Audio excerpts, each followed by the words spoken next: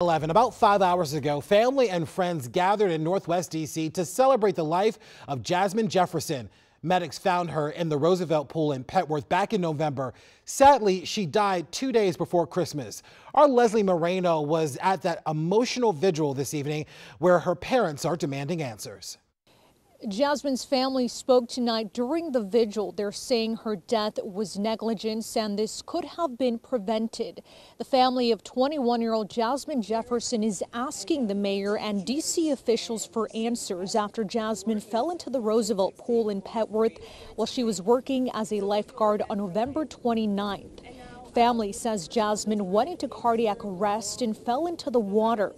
Her father says one of the other lifeguards that was there at the time was on front desk duty and another one was fixing the pool pump. Family says Jazmin spent 3 weeks in the intensive care unit at Howard University Hospital before she passed away on December 23rd, just 2 days before Christmas. Tonight, family says D.C. Parks and Recreation failed Jazmin. The family says someone should have been there when Jazmin fell into the water.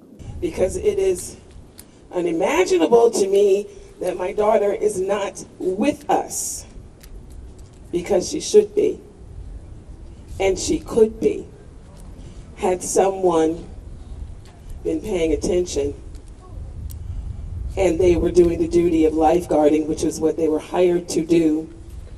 They were not hired to be janitors. They were not hired to be technicians to work with a problematic pump. They were not hired to be customer service representatives. They were hired to guard lives. The Department of Parks and Recreation failed my daughter.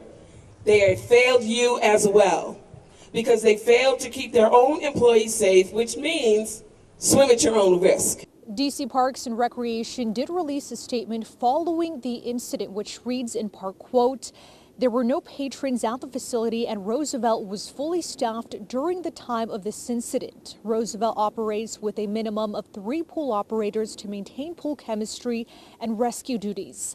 The family says they've been in contact with several agencies in D.C. They still have many unanswered questions and they're hoping they can prevent this from happening to another family.